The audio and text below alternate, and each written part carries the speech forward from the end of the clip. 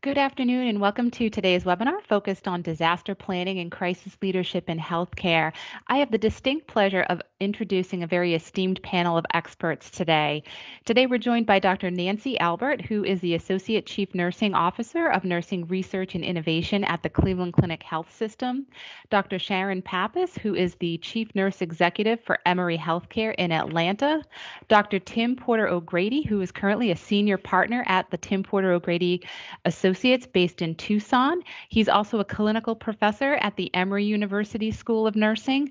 And finally, Dr. Kathy Malloch. She's been a registered nurse for over 50 years. She also serves as the Associate Director for Education and Evidence-Based Regulation on the Arizona State Board of Nursing. And she's currently a clinical professor at the Ohio State University College of Nursing.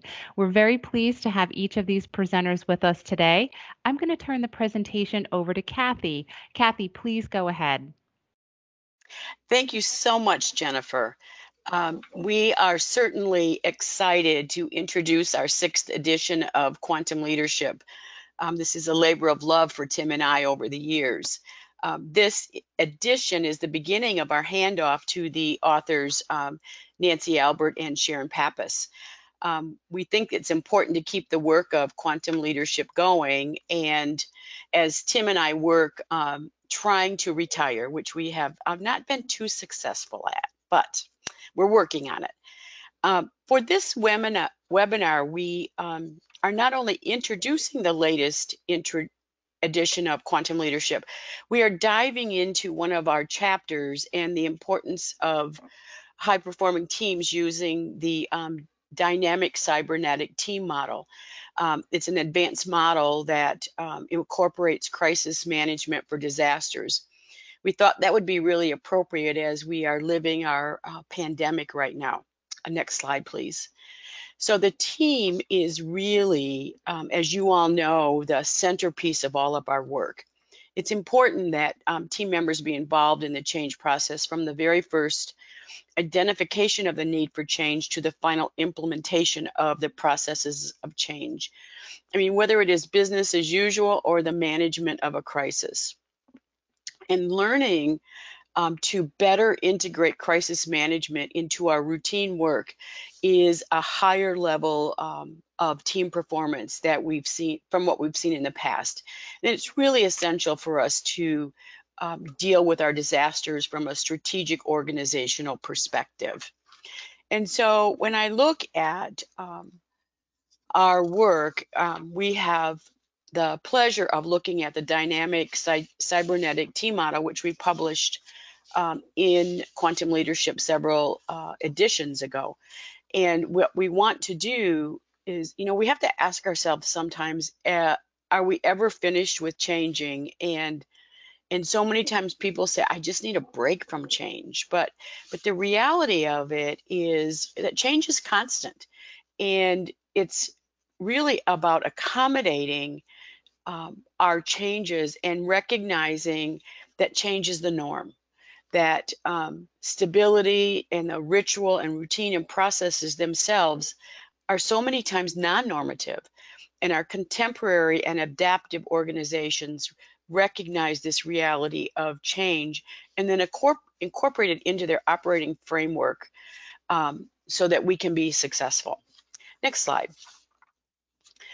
So as we move really from traditional disaster planning to crisis management, we think sometimes, I look at how we have separated out our fire escape group. We have that. We put the forms up or the pictures up, and then we learn how to sequester in location for tornadoes and work like that, and try to get those done. But our challenge to looking at there's the disasters that we have. There's much more to it than the driver of crises, and we look at broad-based immediate social, political, and economic shifts that create their own levels of crises with shortened times for addressing these and intensifying the degree of risk to immediate incremental and sustainable processes that we get into. And so we'll talk a little bit about our pandemic of the COVID and how do we get into that, and how do we have some sense of a trustable, reliable framework that can help us with that.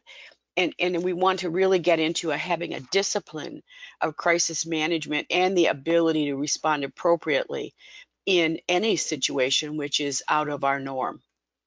And so the studied, cautious, informed, and disciplined format for incorporating crisis management into our normative aspects of operating health systems is really what we're talking about with this cybernetic model.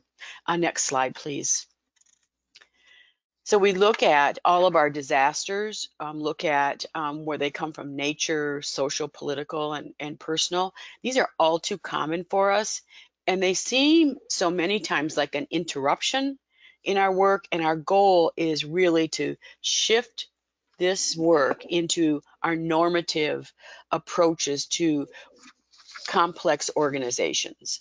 So let's take a look at, we look at the noise and the hard work of change, and it really is about managing noise and different perspectives. Next slide, please. In a different way than we have before. We look at, this is a much larger context than we've often given attention to. And the dynamics of internal and external vagaries and variability really impact our lives as individuals and as organizations. And so the influence of these random factors is what we try to understand better, and then also understand this condition that we call noise and have a different or better level of personal and organizational attention to it.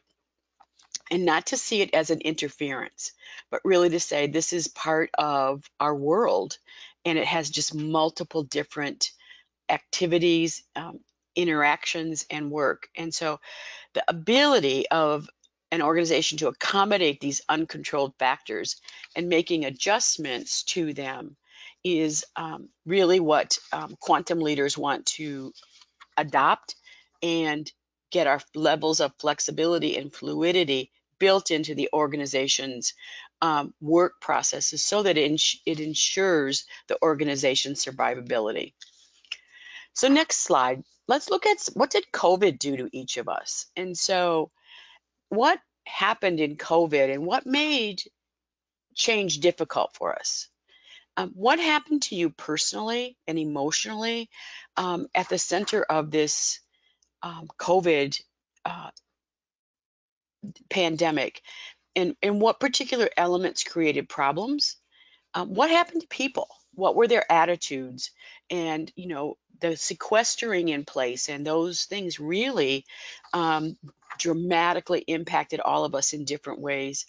And then how well were we prepared to manage this and to figure out how to change and to really live with it? And so in a lot of ways, I find myself asking, who has the crystal ball? Who has that ability to know what's going to happen? And how do I do that? And so the answer really is no one has a crystal ball, but we have collective capacity that we can manage this. And so next slide, please. And so looking at a crisis, the potential for crisis is consistently present regardless of how stable we think we are in this particular stage. And so crisis is embedded in the juncture between contemporary and normative organizational activities and occur at the critical moment when the external and internal forces converge to force a change in the organization's circumstances. And we saw that so dramatically in our COVID. I mean, when we had the critical mass of infections and things going on, there was something dramatic that happened at that particular point in time. And so, next slide, please. I have often asked myself, what keeps you up at night? What keeps you from making sure your organization is running smoothly? And then how do you keep that effectiveness and sustainability working. And so it calls us to work to become much better at strategic crisis management. And so, next slide, please. So in strategic crisis management, what we want to do is read signals such as health reform legislation, executive waivers, and see what's going on out there. We want to be able to address critical variants. And so what that really requires us to do is on routine meetings, routine agendas, we always have to have a place on there that says, what are the signals that things are not as they seem or are going differently? What are you sensing is going on that's different in your environment, no matter which role that you reside in your organization? You really want to take a look at how can I more regularly discuss potential crises so that then the management and strategic crisis management becomes a part of basic operations. And so it's that complex integration and convergence of the present and the potential future.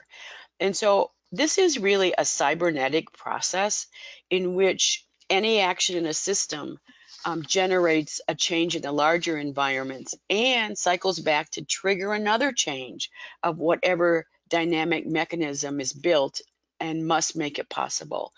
And so I think we lay this foundation, and I like to turn it over now to my colleague Tim, and to really dive even deeper into the dynamic cybernetic team model.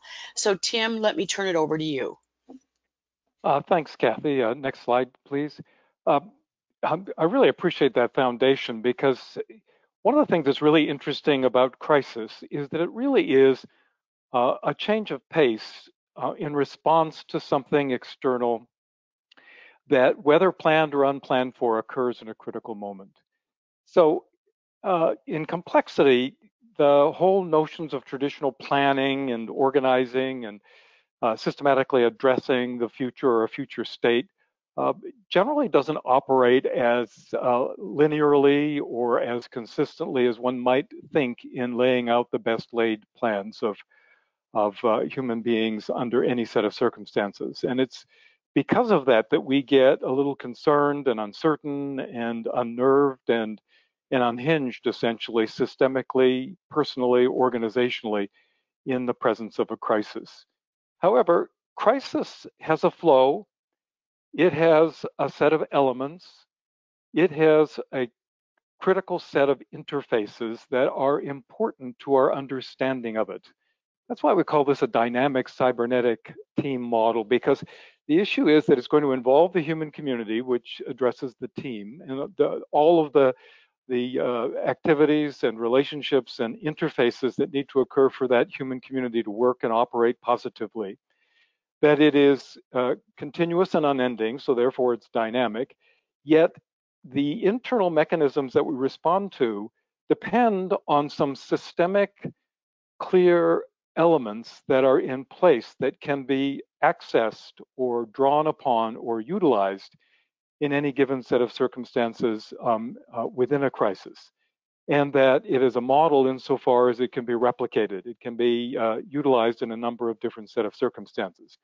But the key term that we want to really leave with you, even with my discussion, is that leadership in these sets of circumstances is the ability to recognize what occurs externally and internally at the intersections or interfaces of the forces affecting organizations and the people that make them up. So the whole notion of intersection and interface and the life that goes on there and what is necessary to sustain that life is the centerpiece, if you will, of the complexity systems understanding, or the complexity leadership comprehension of the management and handling of crisis. Next slide, please. And so a part of what we want to be able to get to grapple with and to get our hands around is to understand the action of these interfaces in a meaningful and hopefully, positive and productive way. We need to understand that there is a constant dynamic at the boundary between internal and external forces. The internal forces generate out of the life of people as they've gathered together to fulfill some purpose or to do some work. External forces are driven by the environmental conditions and circumstances in the vortex and flow of continuous and dynamic change that is a fundamental part of the action of the universe, if you will. And there's an interface between the external forces, which are continually pushing against individual organizations, moving us along a trajectory that moves us ahead in our social and human experience. And what lies ahead is really the representation of the convergence of all that we have done, either positive or negative, that stimulates our action as we move. How we've handled decisions, how we've handled external forces, how we've handled the environment, how we've handled social circumstances, and all of the conditions within which we live that influence our movement as we go. Now, at the core of our human systems, of our organizations, inside of them, we do have a purpose and a value, a meaning, a mission, a direction, a strategic imperative, you will, that gives us a value, and it gives us a point of reference for our part in the trajectory of the human community, and in line with the role that we play in a way that represents the choices that we've made in this organization to be and do what it is we've chosen to do. The team performance in that set of circumstances is what we've gathered together and agreed is our function and activity and our human dynamic or action that helps operate within the context of the strategy that we've set along the trajectory of our organization within the context of the environment in which we find ourselves. If you'll notice, each of those four elements are defined by what goes on at the interface between them. And it's a change in that balance, in that interface, that creates the elements and conditions and circumstances of higher intensity, shorter term, in other words, crisis. Next slide, please. So a part of what we're looking at in terms of crisis is the immediate and dramatic change that occurs as a result of this radical shift, immediate shift between the external forces, which are environmental and technological and social and environmental, all operating in the winds around our organizational system. And then the internal dynamics that are in place in order to make sure that our ability to thrive, the fulfillment of our mission and our purposes and our goals, the activities and functions inside of the organization that facilitate that, the life of the teams, the integration of individuals with each other to build a community of work, moving in a direction, are all affected by some noise or some dissonance that occurs, some imbalance that occurs in that network that is dramatic and immediate.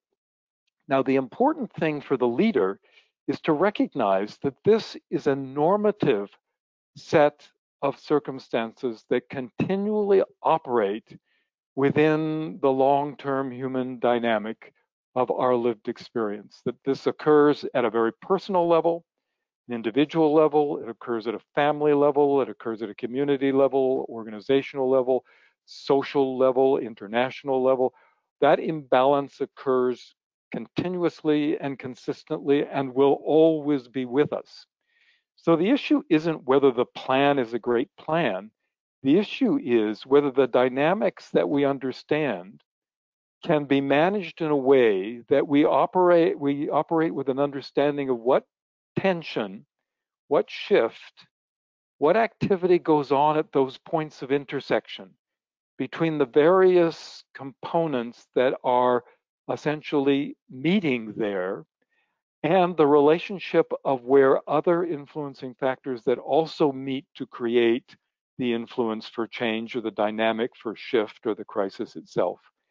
And what have we done to be aware, to affirm our understanding, and to be able to recognize, to verbalize, to intentionally respond to what is happening at those various points of intersection or interface in a way that can manage them meaningfully and in a way that can move them effectively.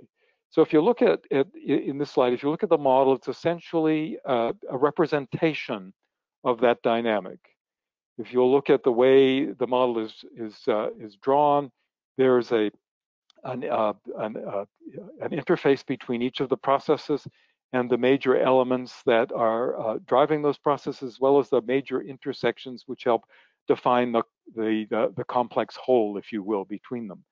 And that through all of the continuous dynamic vortex of activities that are going on between them, there's a level of understanding the leader has of what the content is in each of those arenas. The content in terms of the dynamic, which is the relationship between the external and the internal, the macro and the micro. The interface context between process dynamics or process factors that are essential for us to factually and actually and operationally respond. And then the impact factors, the outcomes, the change, the adjustment, the small tests of change as they aggregate to major evidence of success or lack of success, the ability to adapt, the ability to adjust, the skill sets associated with building small databases and sources of evidence, and then taking those sources of evidence and evaluating and analyzing their impact, their value, the difference they've made, the positive nature of the outcomes or the negative nature. In crisis, both are valuable because both tell you something, both inform you about where you are, both inform you about the potential for shift and change that will occur. So it becomes really critical for us to be able to comprehend and understand that. Next slide, please. So if we recognize all of the vortex of effort that is going on in all of those arenas, then we begin to recognize that the major components have a life at their own place in the system, their own demonstration of their contribution to the system's response to a dramatic change. Clearly at the point of service, at the place where the organization or system lives, there's the team-based synthesis, the gathering together around a major imbalance in the external internal environment and its impact on the work and activities and relationships that are done at that point of service. Understanding and being able to articulate and being able to internalize the impact of these changes in a meaningful way. The capacity of leadership to look at the relationship between the external demands of the crisis, the external demands of immediate change, and the internal infrastructure and processes and human dynamics inside to determine how well they resonate and how well they act in consonance with each other, or what are the elements of the noise that are creating the discordant impact on the organization, and what will it take for us to understand about that in scanning these conditions and circumstances to be able to respond to the crisis in kind, in a timely fashion. And then ultimately to be able to shift systems to respond critically to the immediate shift in balance, and to bring to fore and to bring the weight of the knowledge and the skills and the resources that are available in a systematic way to make this happen, so that there's a clear sense of organization in the crisis that is driven systematically.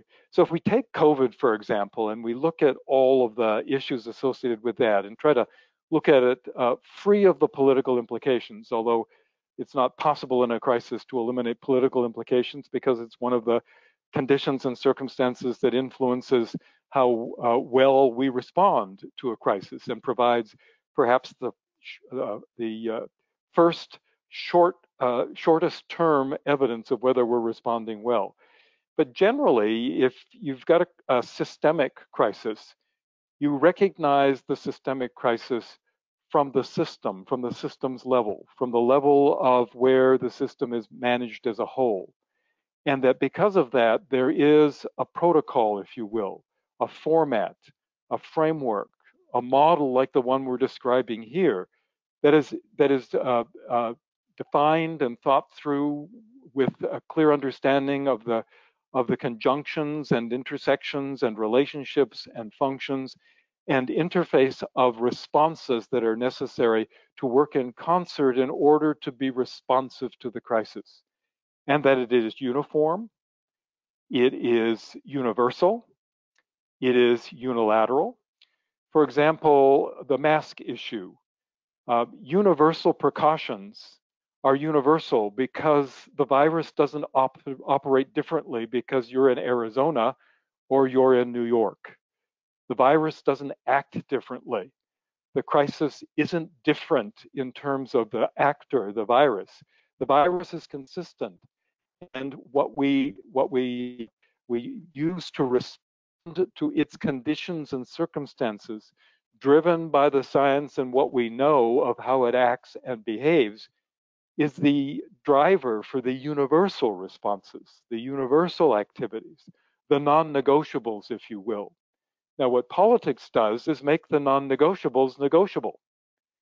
And what happens is, while the non-negotiables are universal, we compromise the universality and create a secondary critical incident that actually takes our attention away from the driving critical factors that come essentially associated with the crisis itself.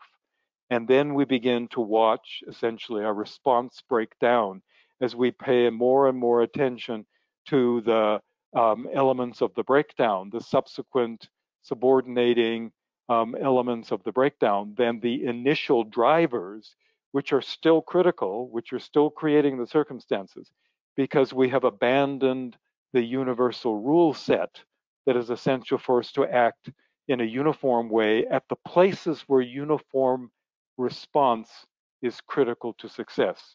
Now, clearly, uniform response isn't critical to success everywhere in the system, but it is at the universal level of the system. Cultural, social, human, environmental, and local factors all have an impact on the mechanisms that are used for implementing the universal. But it doesn't change the universal. And so at the universal level or the systems level, clarity has to be there with regard to what they are, what they demand, and what response will have to be uniform and universal. Once that's clear, then we can begin to look at the circumstances that reflect the next level of interface, which may be between the service system and the external environment. It may be between the supply chain and the number of interfaces the supply chain has in order to make sure that appropriate materials and supplies and resources are available. All of that becomes a part of the next level of change, and that is moderated by resources, by cultural, social, legal, and availability, as well as design issues around, in a particular example, the supply chain realities.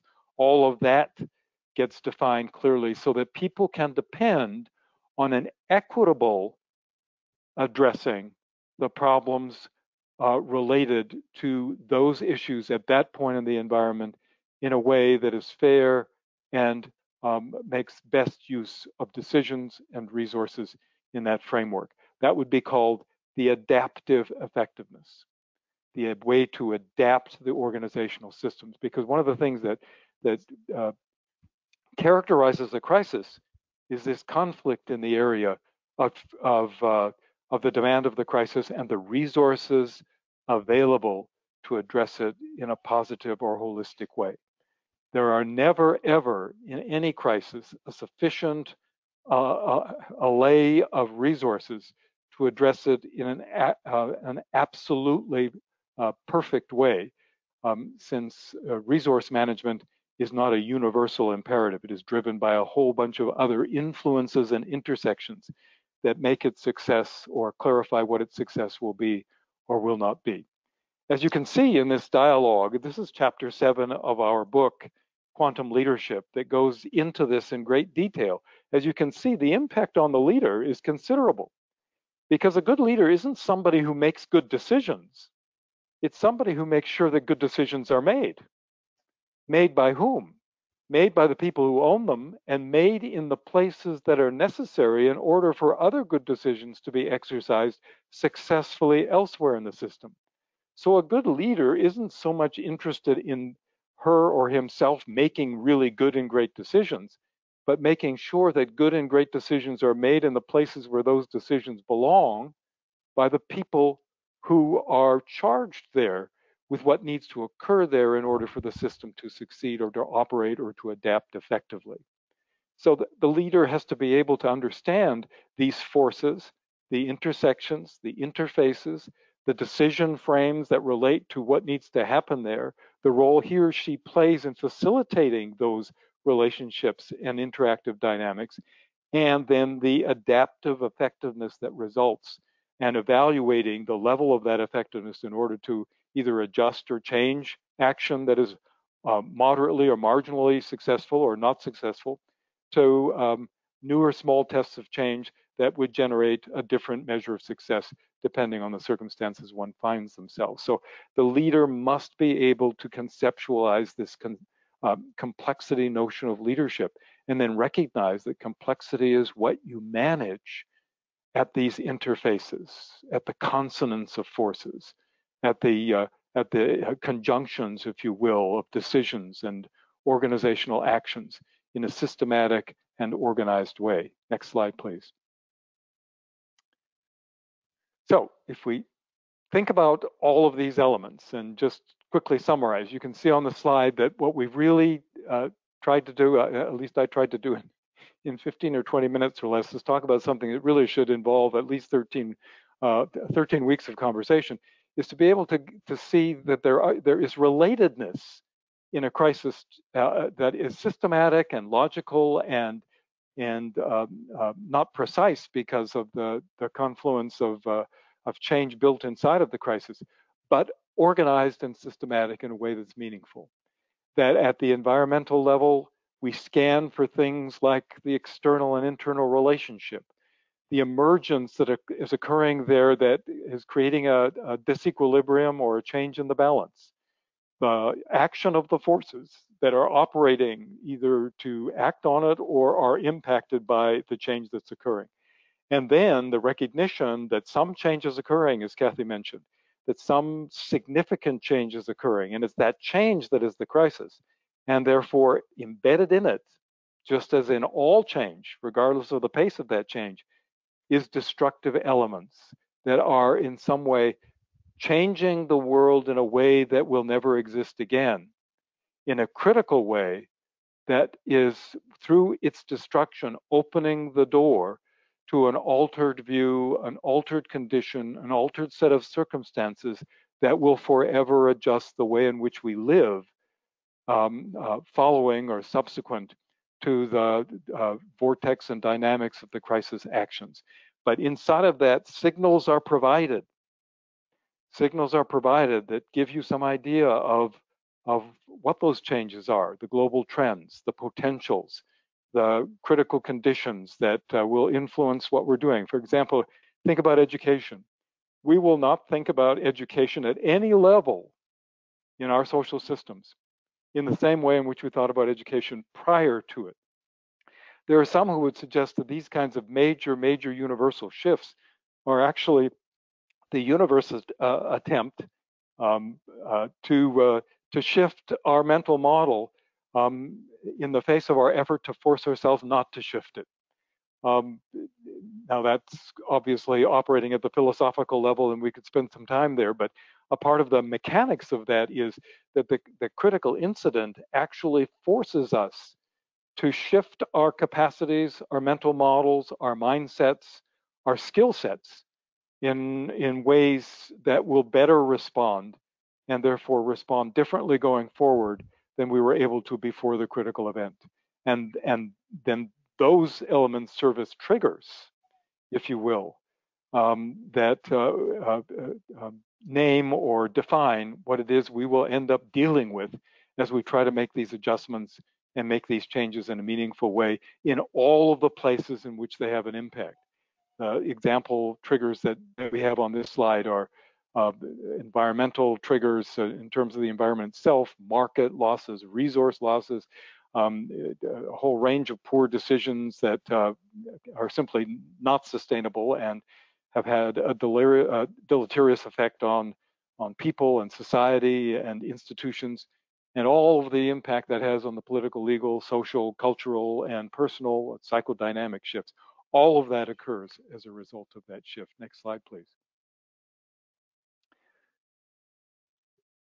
So as we look at the effect of the leadership and the work that's done, we need to recognize that inside of a cybernetic system, evaluation is constantly going on and is constantly a part of what we unfold. And so defining really effective evaluation mechanisms that are objective and are definitive are critical to our ability to adapt, our ability to thrive, and to essentially be able to create positive conditions that raise our human experience rather than so critically affect our human experience that it actually moves down Maslow's hierarchy of needs.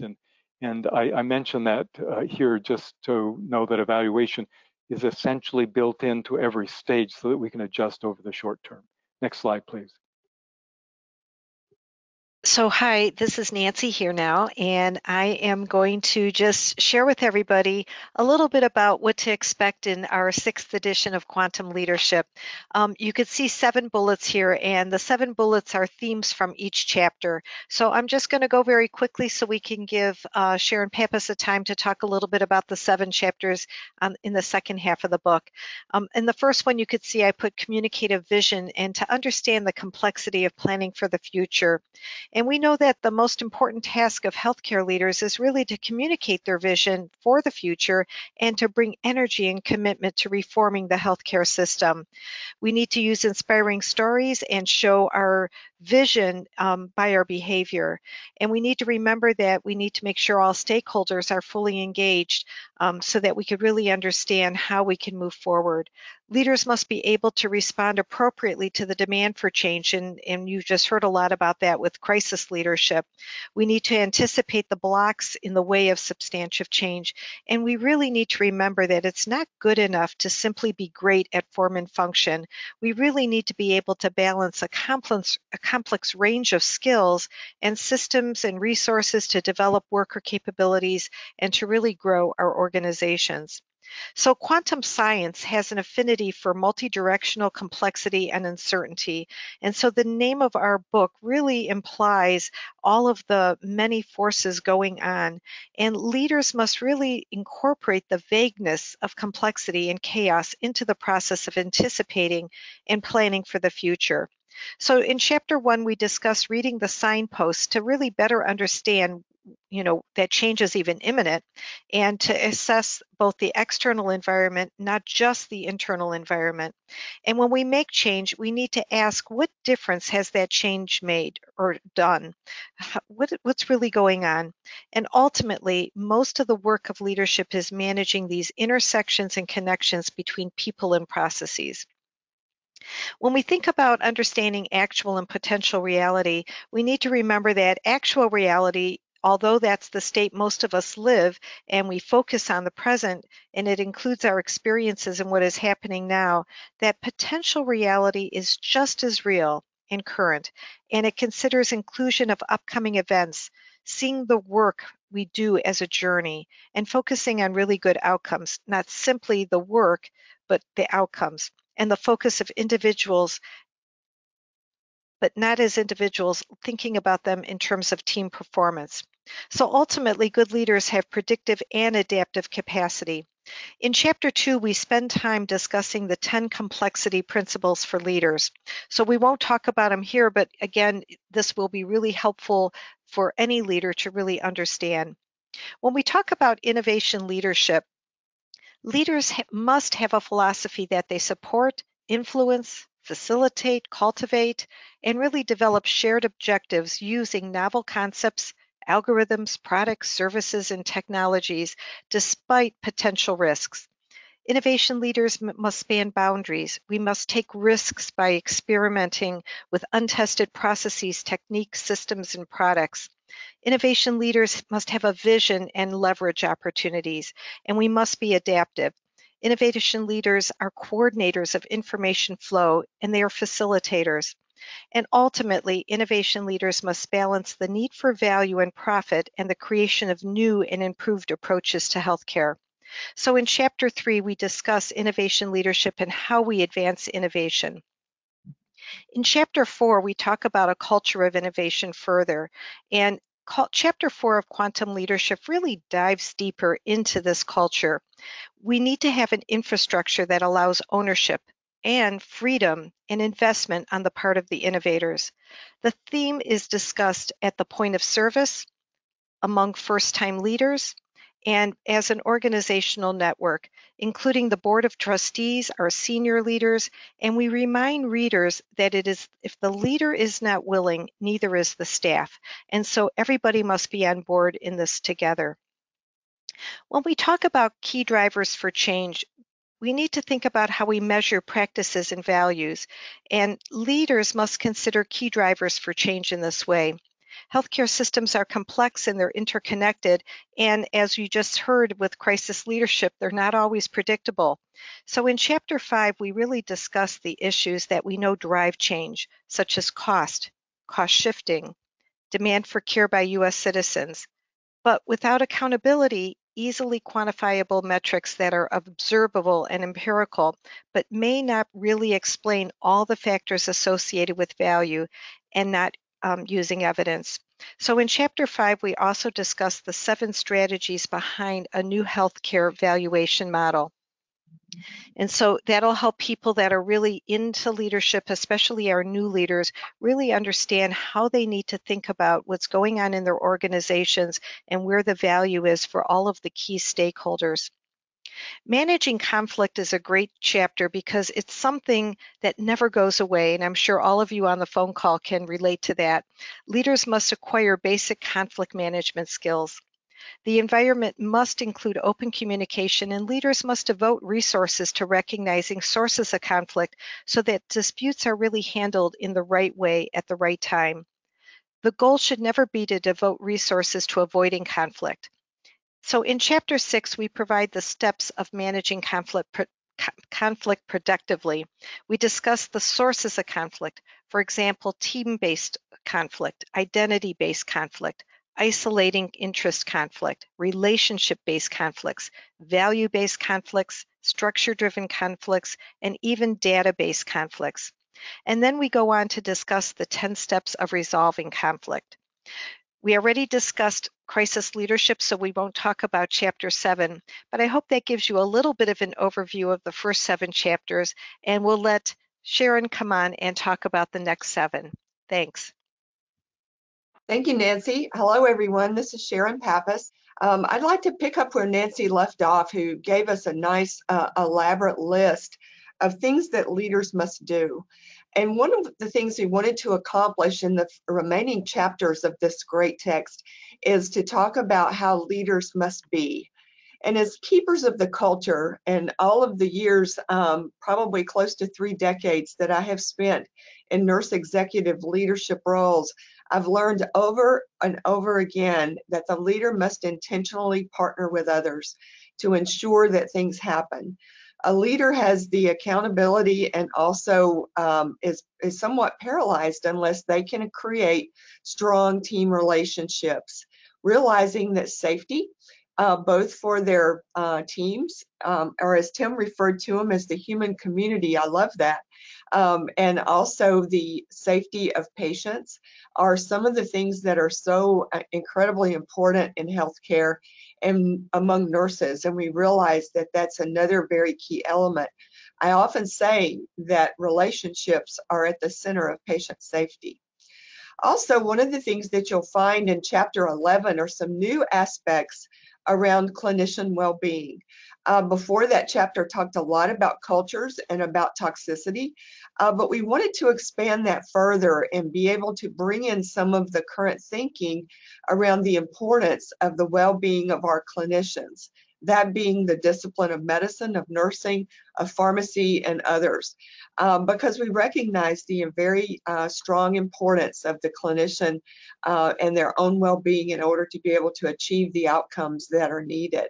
We also talked a lot about the concept of accountability and the importance of courage. All of these are elements of how a leader must be. And then the willing leader was another aspect of our inclusion in these last half of the chapters, where we're talking about the leader's willingness to advance personally and also advance the team. And then finally, we conclude with a lot of information about the importance of the concept of hope. And so starting with safety with some new elements in about the whole human accountability around high reliability organizations. That has been added to Chapter 9, and we will be able to expand that further, as that is all rooted very soundly in the core relationships that exist within the team.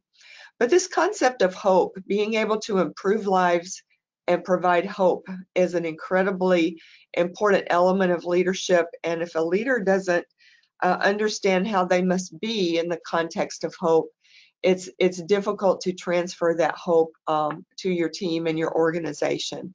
So all of these last part of the book are about the leader as the keeper of the culture and how that leader must be in order to accomplish many of the elements that are essential to leadership that Nancy just reviewed in the first half of the chapter. So the 6th edition is packed full of a lot of exciting things and a lot of modern concepts around things that have emerged since the 5th edition of the text. And we're very proud to be able to bring this into the nursing community as well as the broader healthcare community as concepts that we say often in my current place of employment: when nursing goes well, the rest will follow. So with that, I'll turn it back over. I believe we have some time designed for questions from the group. Well, thank you, Sharon. If you're interested in learning more about the newly published Quantum Leadership 6th edition, you may do so and also request a review copy by visiting go.jblearning.com/quantum6e. Or if you have some additional questions and you're interested in reaching out to any of the presenters today, they have been kind enough to provide us with their contact information. I do want to extend a very big thank you to each of our presenters, Dr. Nancy Albert, Dr. Kathy Malloch, Dr. Sharon Pappas, and Dr. Tim Porter-O'Grady. This concludes today's presentation, and I want to thank everyone for joining us today.